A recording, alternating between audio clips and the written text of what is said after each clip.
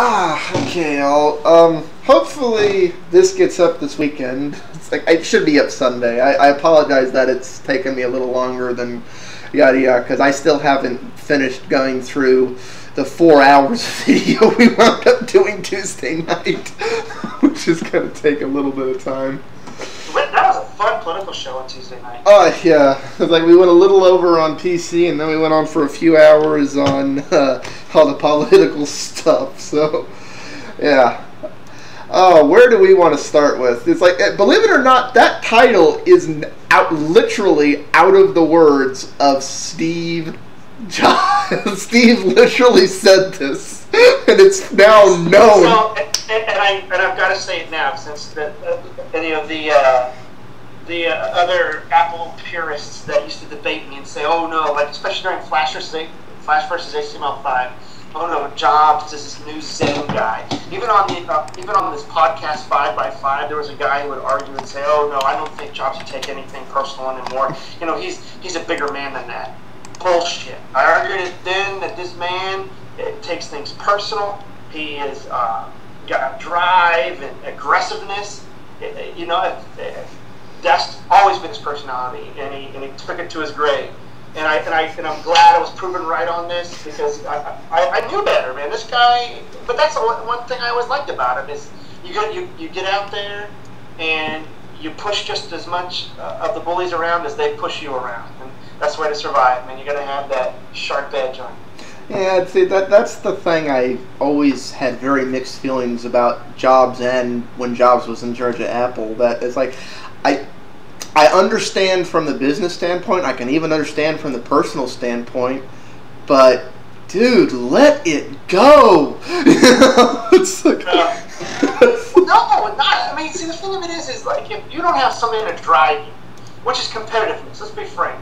All companies, you know, Google made jabs at Apple. Apple made jabs back. Even Amazon, in launching the Kindle, jabbed Apple quite a few times in that keynote. This competitiveness has to continue, because if we just get complacent. No.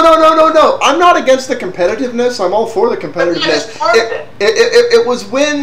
It was when he took a difference of opinion, just personal, or that there was competition, personal. Like the the root of competition. That's the root of competition. Now, being a good play, let's say that is the root of competitiveness.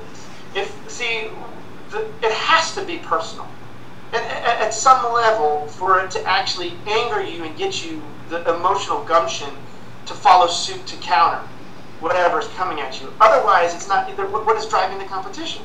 And now, here's the difference, though. Of what you're trying to express is that war can be dirty, and competitiveness can be dirty. Being a good sportsman is if you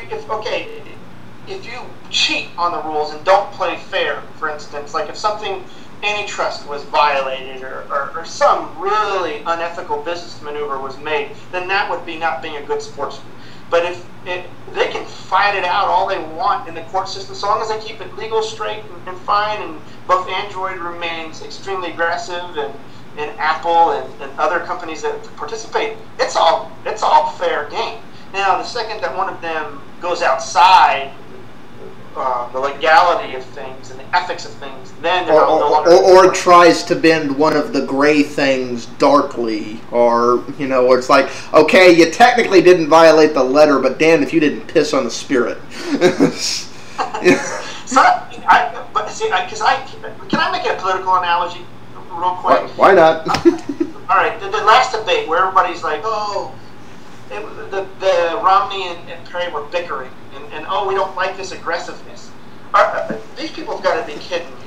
They literally want every Republican candidate to just simply say, yes, I'm against Obama and I'm a conservative, and just go down the line, and then we just get to pick the candidate. Hell no. I want to see passion. I don't want to see some calm dumbass up there, because that's somebody who can speak eloquently and doesn't show me passion and gumption is just going to be another fruitcake up there running the country.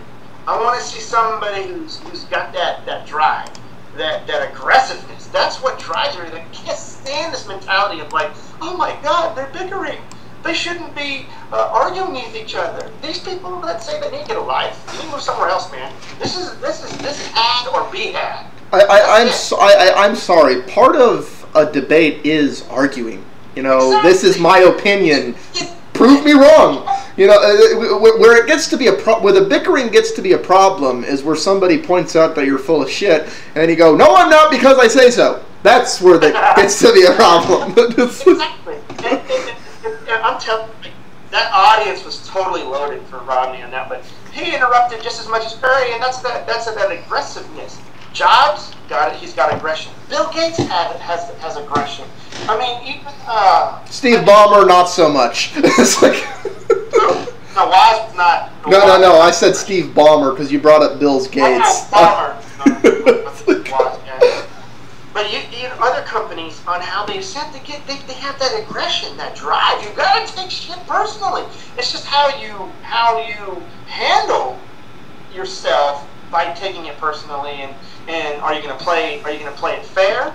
Or are you going to go do some stupid, unethical, illegal, crazy thing to get back at the person? Well, and then there's like literally like getting into this quote. You know, he was pledging, "I will spend Apple's whole $40 billion to do this," and it's like, that's not a good idea, Steve. It's like, and as you and I were discussing before we started recording the show, that's where Tim Cook would say, "No, you're not, Jobs." But let me say, isn't that the point that I was discussing? See.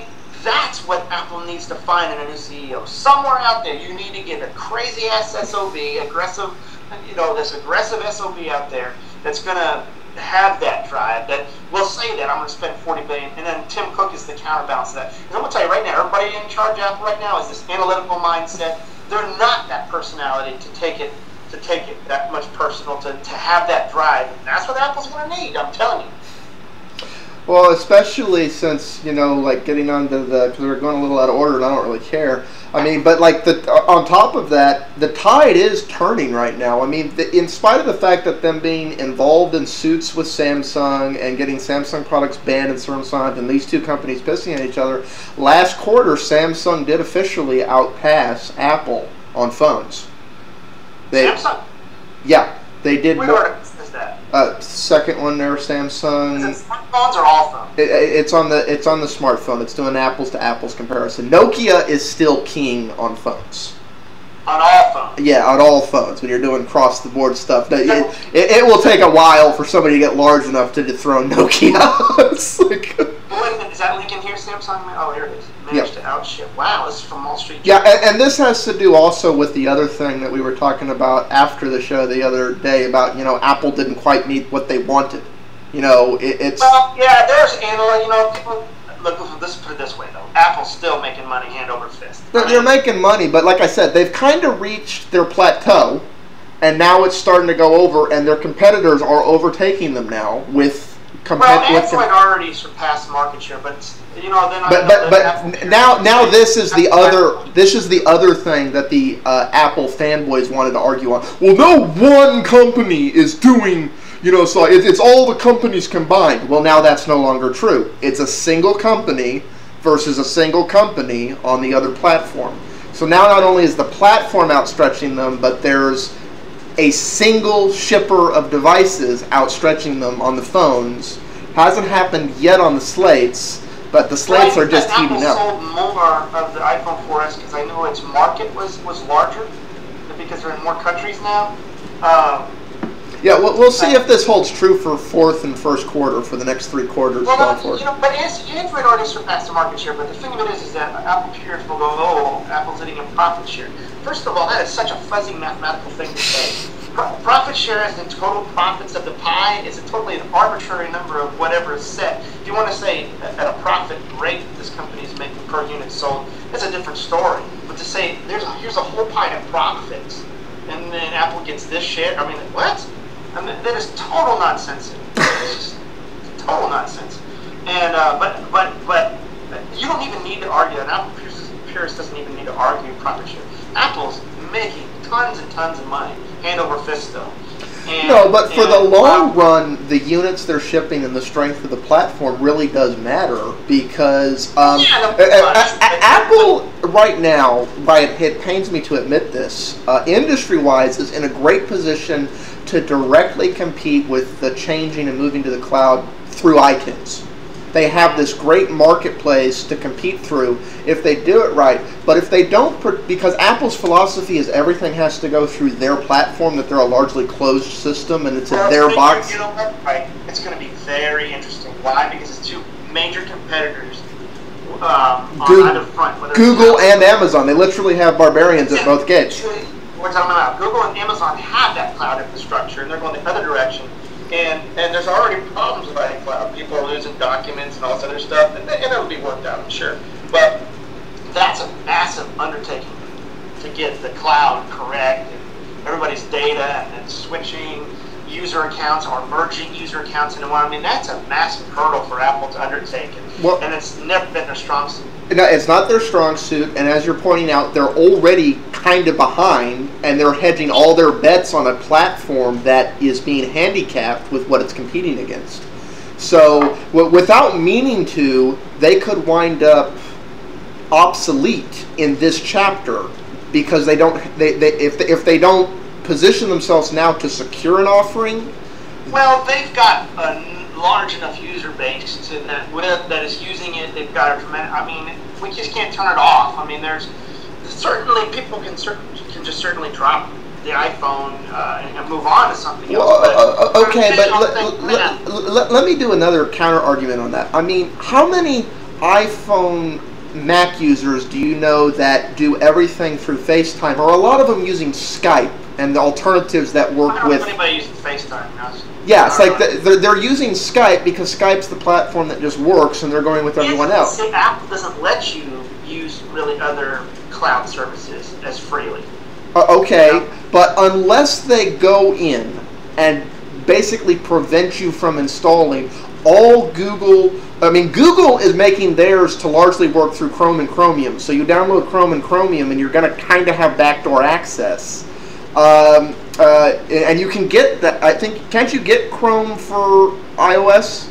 I don't know. I haven't had an iOS phone since the 3GS. I know they let. My wife has the iPhone 4, but I don't mess with her phone. I know they let Opera on there.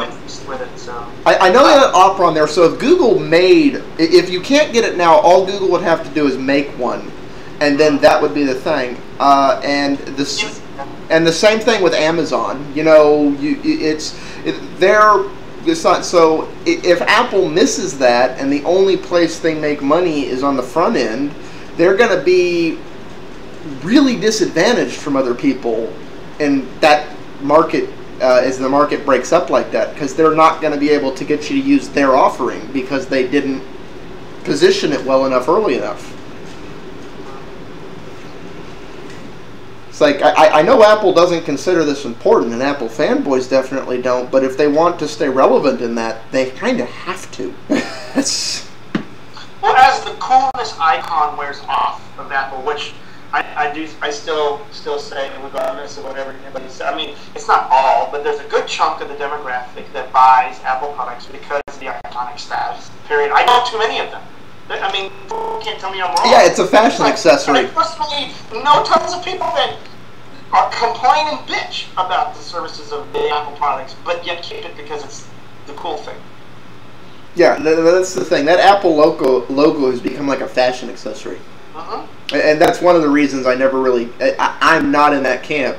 I am a minority when it comes to the consumer. I could give a crap if it looks like crap, as long as it's good under the hood. When I get underneath, as long as it's good, I don't really care. Functional form. And you know, speaking of Android, ice cream. Hello, Mr. Duarte, who was hired away from Palm, you know, with the WebOS project, has brought WebOS UI shit to ice cream. I am totally impressed.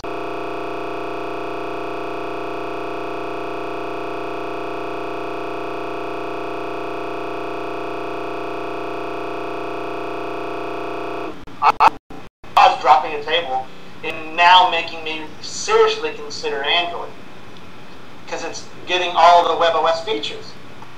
Well, and with WebOS probably being off the market, that's a good thing. The designer of WebOS is working for Google. No, I know that. Yeah. Well, and that's potentially more legal issues for Google because there's already people claiming, you know, on the Apple side. Yeah, but HP's not going to pursue it. It's already done. The card system is now so ubiquitous. Oh, I agree with you. I'm just saying, you know, Apple might play on that because that's even though they didn't. It's funny they have it. You know, it's I know. That's something that iOS would immediately become just awesome if it implemented something from WebOS. But hey, Android took it, and kudos to Android for going after the designers because WebOS is, I mean, sorry, it's the best mobile OS UI known to man. I prefer the Android platform. However, most of the reasons I prefer. Trust me, when you get ice cream, you'll see. You'll see what I'm talking about. No, I've looked at it, and we're going to talk about that more on Tuesday. Anyways, getting back to Apple-ness. There's and like getting back to the market share thing with Apple. There's another thing going on here with the market share-ness, and that is that AT&T, you know, the company who bought Singular and originally was getting a lot of its growth from owning iPhones and being the exclusive and yada yada. Now that that ship is sailed and that time has passed, AT&T is getting new subscribers in spite of all the things they're doing wrong, like screw you customer and you suck customer and just give us your money and then go away and we'll give you nothing for it, because that's the AT&T way. But they're growing, but most of their new subscribers are not, you know, oh, I got to get the new iPhone because of all the things AT&T does and AT&T Sun. You know, the new iPhone users are primarily coming into Verizon, or, and we'll know statistics on this later next year, Sprint. You know, they're not going to Sun. So the ones who are staying with AT&T are largely already iPhone. They're not new customers. It doesn't make AT&T really any money. Do we think there's a saturation point being made with the iOS thing, that it's kind of reached its thing, or do we think it can grow do we think it can double some more through Verizon and Sprint in the States? I think it's got a little bit more growth behind it.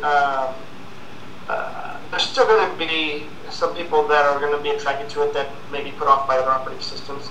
I do know a few who don't like Android, but you know, they've got like the first Droid and stuff like that that also look around. I know more people that bitch about iOS than Android, but I still think they got a little bit. I've always said that the beginning of the fad, of the bubble fad, is being dissipated. This AT&T article is very clear about how even vendors are beginning to that fought very hard to showcase just the iPhone and didn't give a shit about much anything else, are now saying, well, we're going to diversify at this point. Now, Sprint, being the newest one, gave their arm and their two legs to get the iPhone. Well, and that brings up another point. You know that I'm not sure that was too smart of them, because, like you're saying, it is a bubble, and at some point it's going to go. Okay, it's not cool anymore. Is there enough of that bubble left for Sprint to get their 20 million? There's still some growth, and things change. You know, things change. I just look at the patterns. Yes, the Apple purists are going to have the argument Apple is still making money. And I'm not discussing that Apple's going to die. That's not my argument. But there's certainly a plateau and a marginalization that's occurring, of which then Apple needs to do things same as Android, same as any other company. But see, Android's in a position that they're throwing out features left and right. They are the Microsoft of the early 90s that on the NT side that just built. I'm glad you say that, because I've literally said it literally is. It's different companies this time, but it's the exact same thing. You know, Android is coming up with that. And please don't spare me with Siri. I mean, Siri's already now being scrutinized for security breaches, and like I said, most science fiction shows have already created shows where we give these artificial intelligence human traits to computers. And in Star Trek and Babylon 5 and whatever the science fiction show that has these damn computers talk back to you ridiculously like Siri does, other than receiving commands and just outputting, the entire show is dedicated to disarming the computer of that personality.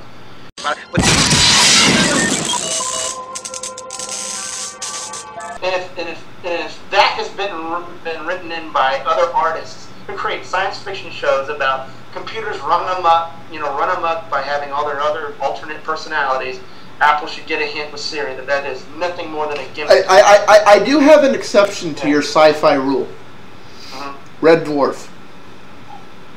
Not only did that's that Brit show, but that in that comedy. Yeah, but not only did the computer talk back, but it was a character on the show, and just it was the most sassy set. Either versions of Hall or Holly, either version, the female or the guy. It was just it talked back all the damn time. It's like, yeah, this having personality and stuff. I mean, a computer, take my command. I don't want to hear a damn thing. Your job is, once I give you the command, to do it as quickly and as efficiently as possible. Don't waste CPU cycles doing anything else other than executing my command and delivering the results. End of story. Well, what about how? Please. That's why how got dangerous, man. Okay. No, I agree. I am wondering on the Siri thing how long before we start seeing, because I'm sure there's I hate this article. They say Android are trying to make an app like Siri. Please don't. I'm not interested. Android's already got a fantastic audio, even translation, command services. We don't need. Well, no. Here's what I see being added to iOS. Just like you can buy personalities for your TomTom or your GPS, I see you being able to add personalities to Siri, and I honestly see one of the personalities being "shut up." I don't. Yeah. And honestly, on the Android side, for the reasons you're saying, I think that would be a better solution. Just let an app developer create a plugin for the Android API that adds the functionality for people who want their device to be sassy to them. Because there are people who want that, but they're a niche market, and all of them want it to be sassy in a different way. So let that be a functionality app rather than a core OS feature. But there is already an application. I forget the name of it. I saw an article of it today, where I think it's already in beta. But to me, that's like these Android apps that say make Android look like iOS. we talked about that in PCV Mac. It's like, what? Why?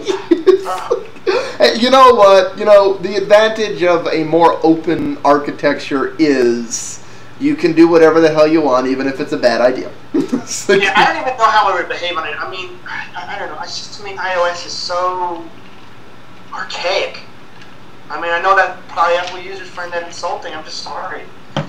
Look, when you go to the ecosystem is awesome on iOS. Well, no, I say that goes back. OS and others that you can do things far quicker and manage it within the UI. You can't go back to iOS. That goes back to what I was saying in the beginning. Apple's biggest competitive thing in the market that's emerging is the iTunes iApp marketplace platform that they have there. But they're crippling it by tying it to this can't use it captain platform. And it's like they're going to make their advantage worthless if they don't fix that problem. Because that is their. I have a question. I'm not sure. Is the iTunes Music Store open to Android devices? No. Because our Windows obviously has an iTunes for it. There's an iTunes app for Windows. No, it's not. And that to me is one of Apple's big mistakes. It's not open to Linux. It's not open to Android. It's only open to Windows because OS X doesn't have enough of a market share. 7 going to be able to? Oh no, because Windows now has their own marketplace. So and you'll still be able to get the Windows application, and call me crazy, I don't think Apple's suicidal enough to say, okay, Windows 8 users, you can't have iTunes. But are they going to make an optimized for the Slate form factor that Windows 8 is doing? Or are they going to leave it where you have to drop back to desktop mode, and the only way to get an integrated works with the UI feel is on iOS? Because they're not required to make it work seamlessly. They created the Windows app because you can't sell the platform ignoring Windows, but they ignore everybody else. Yeah. And I think that's their mistake. It's a marketplace. They should be releasing that marketplace access to everybody.